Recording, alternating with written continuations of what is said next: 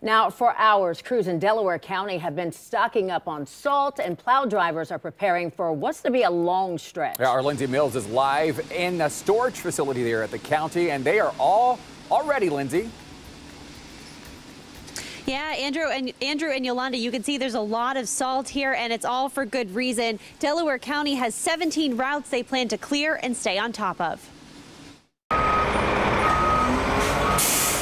For hours Tuesday afternoon, crews in Delaware County filled up the plows with load after load of salt. This is one of 4 salt and brine storage facilities for the county.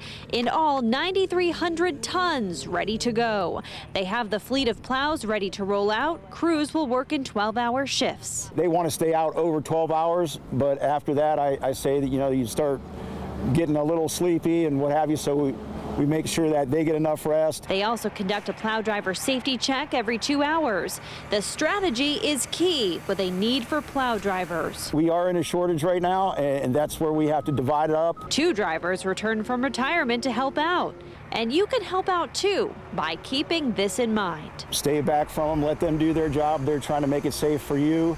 A lot of people don't realize, because we have 17 routes, we can't get to every road right then and there, but usually a route will take 2.5 hours to get all the way around, treat, and clean up.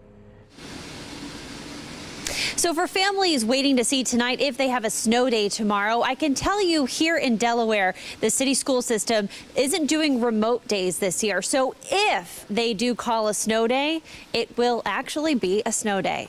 Live in Delaware County, Lindsay Mills, 10 TV News.